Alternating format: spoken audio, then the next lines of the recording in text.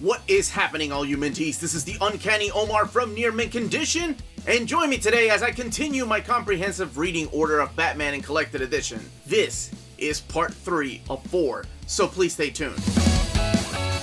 And welcome back, everybody. Now, before I get started, a huge thank you to our patrons for voting for Batman. It was either Batman versus Superman, and they voted for Batman. So if you want to get in on the voting, check out our Patreon. All of that information is in the description down below. It's a great way to support the channel if you can do so. And thank you to our existing patrons. You all make videos like this possible. So today we are focusing everything from 1 year later all the way up until Flashpoint. Again, I am mainly focusing on Batman and Detective Comics. However, something happens when a certain Grant Morrison takes over the run that Detective Comics kind of becomes a comic book for other characters. So there's 2 other titles that are introduced that I have to talk about. So those are going to be in here. And of course, I'll let you know when to read these crossovers that have happened, like I always do, like to sneak books in. So let's go ahead and get started, because we got a lot to talk about, even though it doesn't look like it's that much. So kicking off this part 3 of 4 is Batman Face to Face. The events in this book happen right after 1 year later. So really, if you're looking at it when the books were published, this literally happens right after Batman City of Crime and Under the Hood, or the Red Hood as the big thick collection is called. So this event here happens after all of 52, like I asked you all to read, and Infinite Crisis. So there's a new Batman in Gotham City. I'm not going to reveal who that is, but it's a lot of fun. This one's written by James Robinson, who you all know I love from Starman. He also had a really good run of JSA. He did some Fantastic Four. But this is Face to Face. There's a new Batman. Someone is going around killing all these, well, let's just call them D-list villains. Sadly, that's what they are. But in Gotham, and there is a new Batman. That could be a new Robin, maybe. But it all comes to play here. This collects both Detective Comics and Batman. One of the things I'm going to say right now, though, is a lot of people have asked me, like, where is the Matt Wagner collection? Where'd you put that? Well, I didn't want to go outside of Batman and Detective, but if I were to include that, the Mad Monk and all those storylines, those take place after year 1.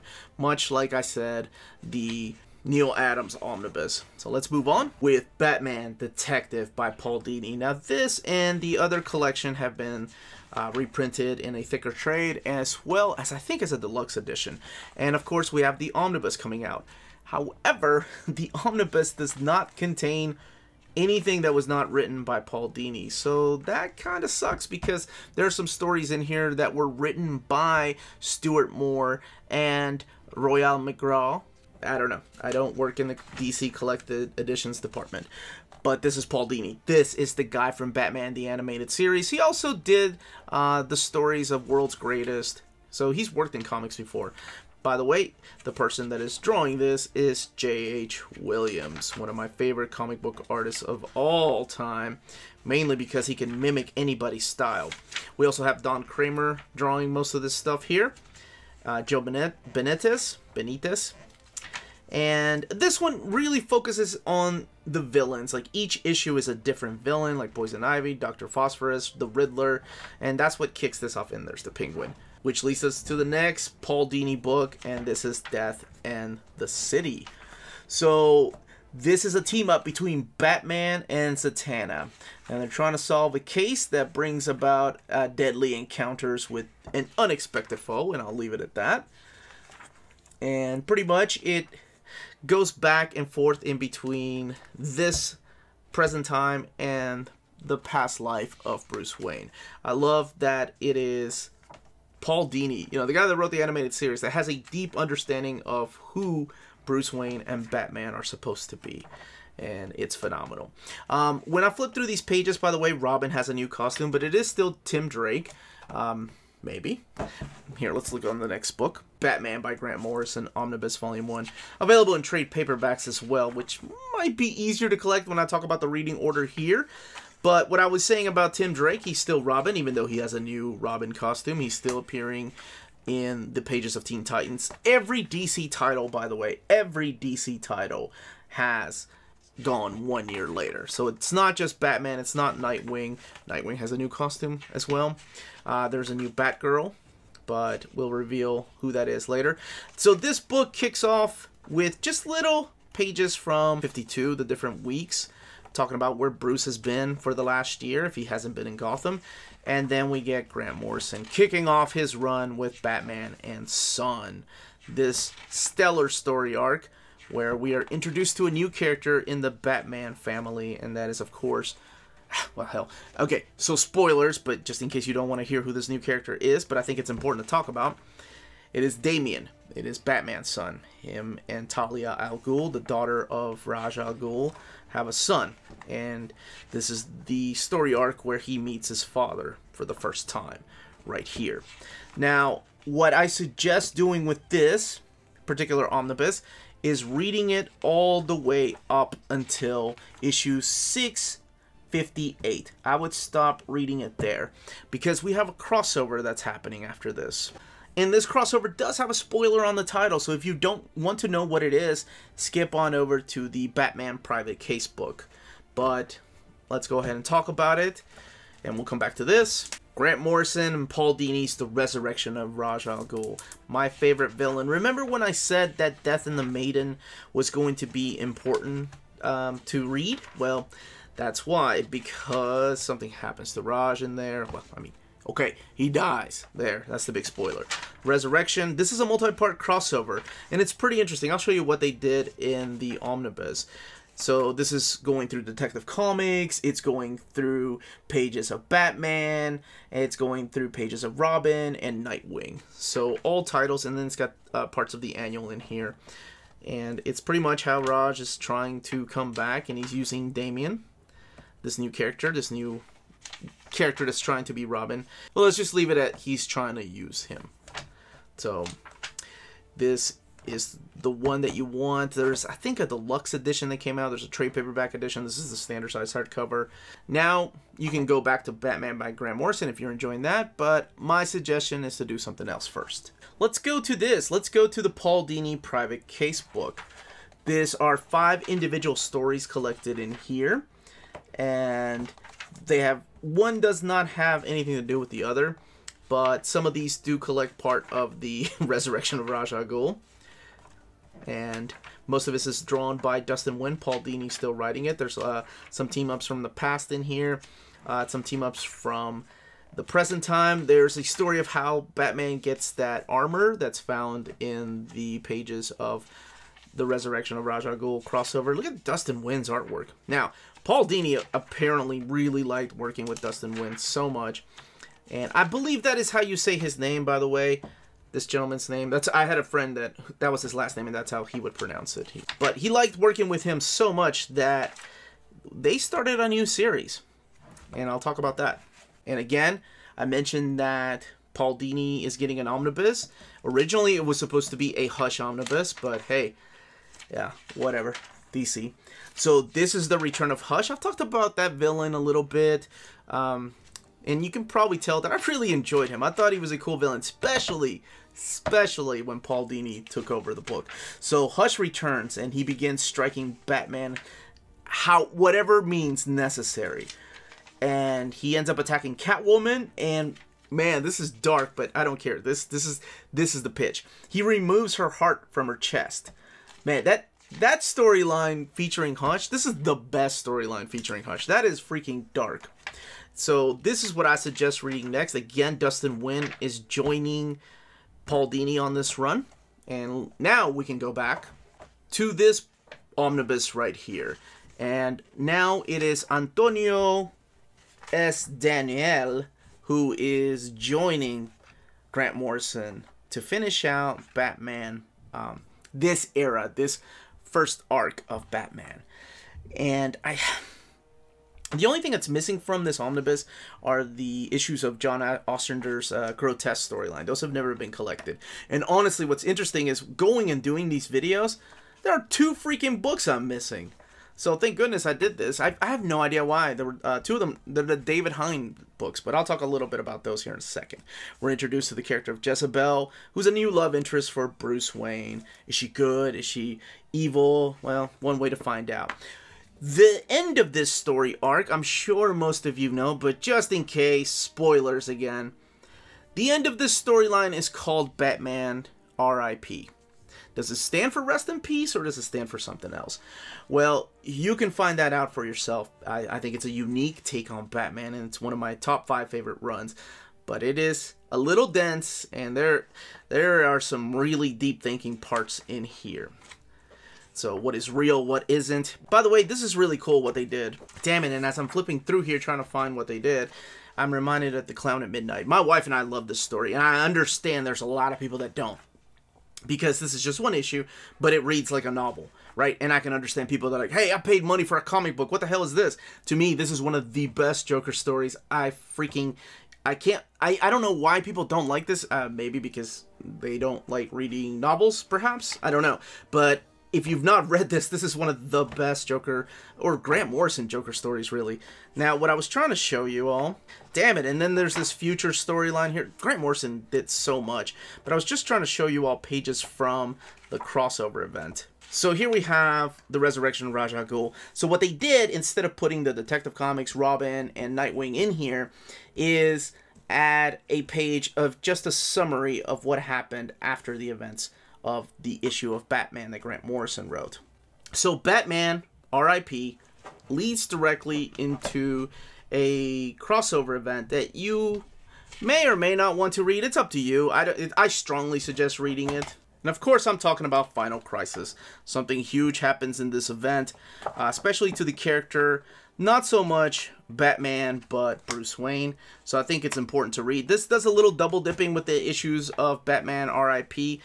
For me, I'm strongly suggesting reading Final Crisis before you go any further. Now, before I talk about this next title, before I flip it over and show you what it is, and before I go any further with this video, I do want to say there's going to be a big spoiler here, because I can't continue doing this video series without talking about something big that happens, because either the freaking titles are going to give it away, or just I have to talk about the importance of a character and his role now after something happens in Final Crisis. So just in case, spoilers, okay?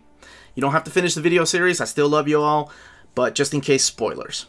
Okay. Batman, Whatever Happened to the Caped Crusader. One of the best books ever written. This is getting a deluxe edition treatment, and I can't wait for you all to read it if you've not read it. This is Neil Gaiman. It's just 2 issues, but then there's a couple of little extras in the back.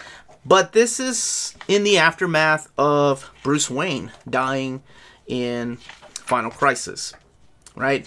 This is a throwback to the classic Whatever Happened to the Man of Tomorrow by Alan Moore. Right after Crisis on Infinite Earths, we say goodbye to our classic Superman before John Byrne takes over the books. So this is kind of like a goodbye to Bruce Wayne, who was Batman. So who gets to be Batman if Bruce Wayne is gone? Come on, it can't be that easy. Battle for the cow. Really? Do we really need to fight for the cow? I mean, everybody and their mother that had ever read comic books knew who the right person would be to take over the book. And I realize this is a mini-series, but I think it's important to read because it shows you, for the first time, this is Antonio S. Daniel taking over as a writer and artist. So there's also a little companion that goes with it, and I don't want to say little, but this has all the one-shots included in here. Not essential, but I think if you're a completist much like me, you definitely want to read this. So where do we go from here? Who is the new Batman? Again, spoilers, just in case. At this moment, I just want to remind you all to hit that like button and subscribe if you haven't subscribed yet. And check out our Patreon. We have different tier levels for all our members. And by the way, a huge shout out to Sunny Howie for sending me a list of the Batman books. So here we go. We have A New Person Under the Cowl, Batman Reborn. Robin went through it, and so did Batgirl. Everything is going through the Batman Reborn label. So who is under the cowl? The only person, the only damn person that could take over Bruce Wayne if he died. Dick Grayson. Dick Grayson becomes the new Batman. And his Robin, oh, and this is so fun. His Robin is going to be Damian, so Bruce Wayne's son.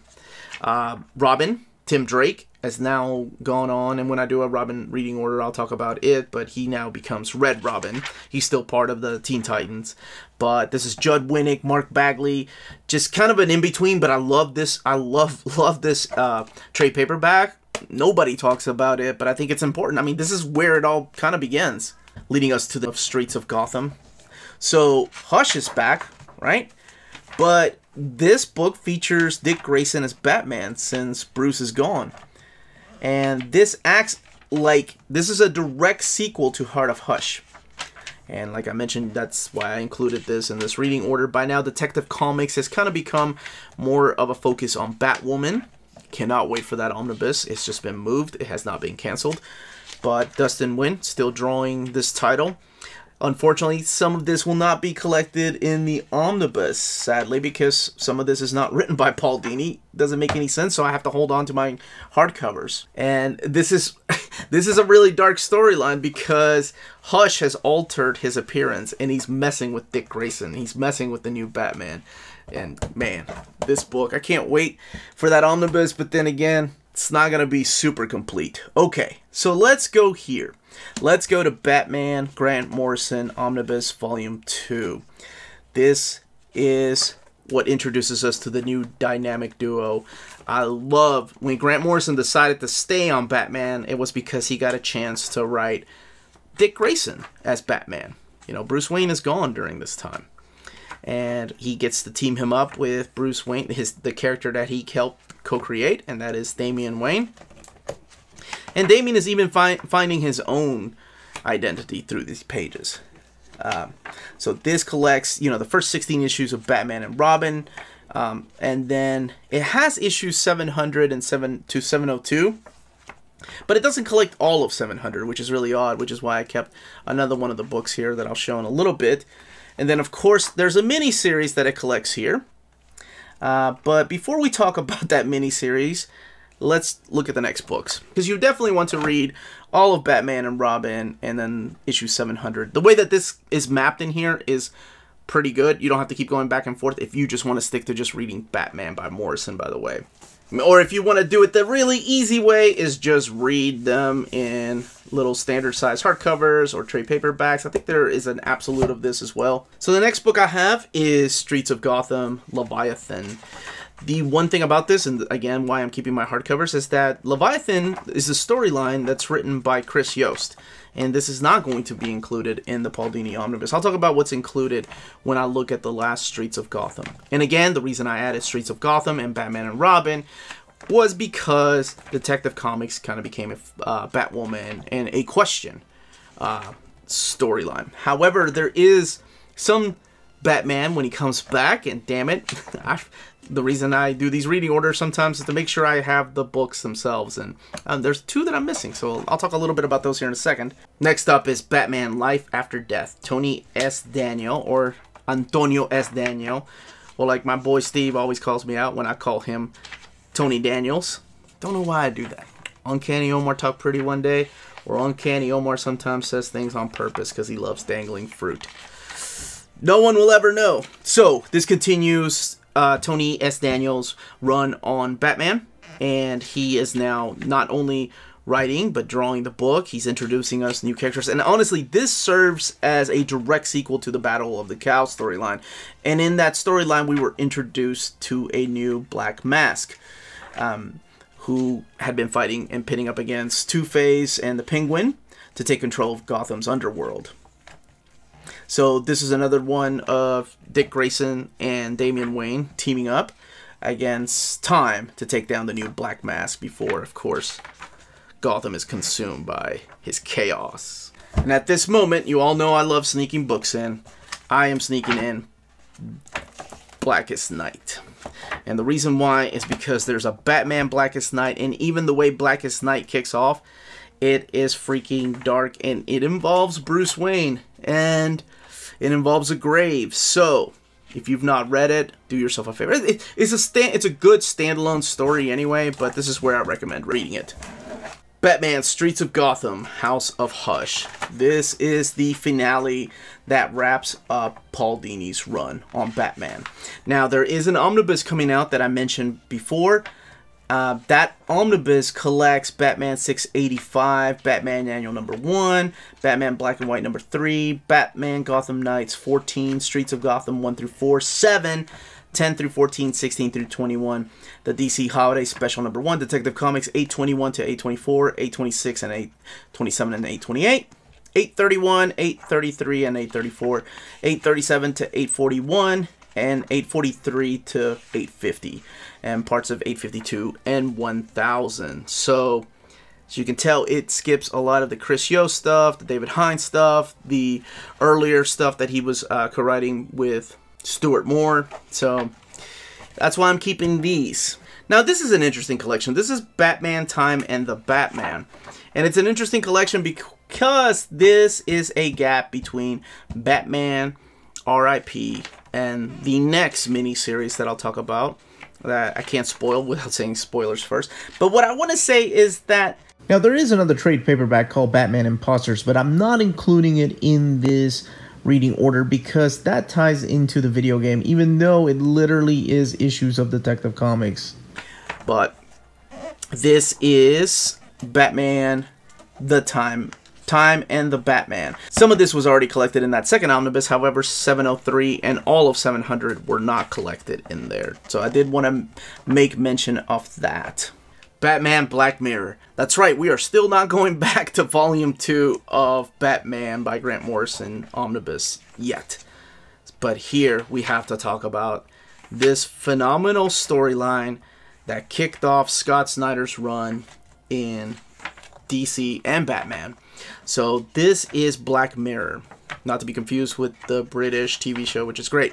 But this is Scott Snyder writing Batman for the first time, not even Bruce Wayne, because it is still Dick Grayson. And this predates all the stuff that he did in the New 52. Like, this is not part of an omnibus. I believe there is an absolute of Black Mirror. There was a deluxe edition. There are trade paperbacks available. But this collects all of Black Mirror. He has teamed up with Jock, the artist. And it's really cool because it makes you appreciate Dick Grayson for who he is. He's one of the best characters at DC, whether he's Batman or not. But this book makes you appreciate him even more and what he is like without Bruce Wayne in his life. Batman, Eye of the Beholder.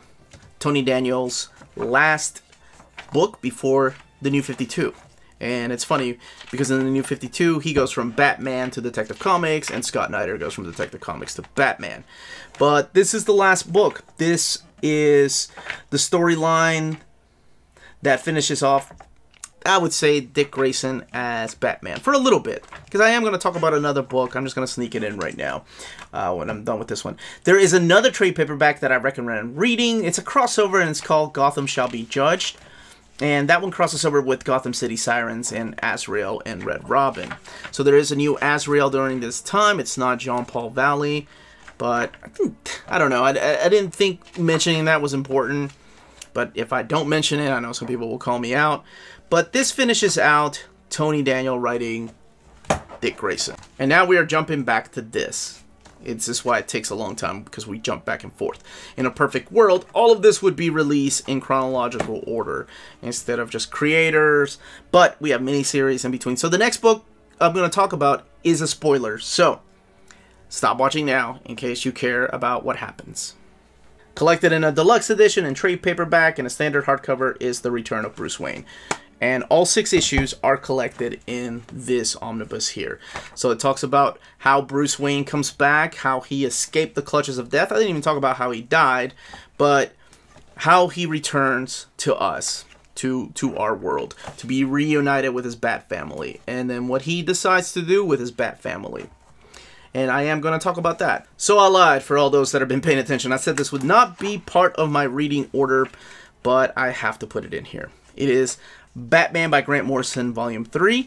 I'll focus more on this in Part 4 of this. But this is pre-New 52, so I have to talk about it. So all the stories, all 8 issues, these right here, found in that trade paperback, are read before Flashpoint and New 52.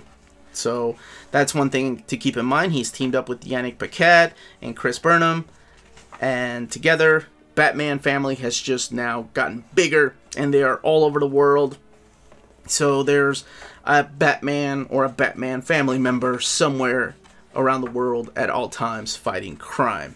Sounds like a goofy song, but I swear it's not.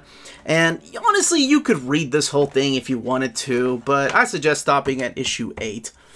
Just because something happens in between issue 8 and the New 52. Even though Morrison really didn't care. He was just writing his own continuity. He was like, whatever, New 52, don't care. And Bruce Wayne is now back under that cowl, by the way. Bruce Wayne and Dick Grayson got to stick around for a while as Batman too. Let's go back to this shot. It's not just Bruce Wayne, but then there you have the new Batgirl, Damian as Robin, Dick Grayson as Batman still, and then Red Robin right here. Of course, Alfred's still around, and Oracle as the new Azrael. And all of that is about to end with Flashpoint. Flashpoint gives us another reboot. Batman's always been affected, like a soft reboot is what it's called. Like his history isn't really messed around with. It's more of his side characters.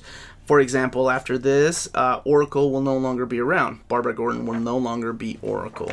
So to find out what happens next, tune in to part 4. Now, you can purchase most of these books from our sponsor, cheapgraphicnovels.com, your online home for brand new graphic novels and collected editions up to 50% off the cover price. Cheap Graphic Novels prides itself on packaging your books so they arrive safely and in excellent condition, as well as prompt and helpful service. And check out their bargain bin for even greater deals up to 90% off cover price. And for you Minties, Cheap Graphic Novels is running a special promotion. If you're a first-time customer, let them know you were referred by Near Mint Condition at the checkout, and you'll receive a credit for free shipping on your next order. Now, this is only for US customers. Cheap Graphic Novels, your source for the hottest books with the kind of deep discounts, quality shipping, and customer service that will keep you coming back for more. And that was part 3. Please let me know in the comments down below what you would have put in, what you would have taken out, what you would have included as a crucial part of reading Batman and Detective Comics. Again, just keeping it to Batman and the Detective. Even though Streets of Gotham took over Detective Comics, and of course Batman and Robin kind of became that third important title because it was the Morrison title.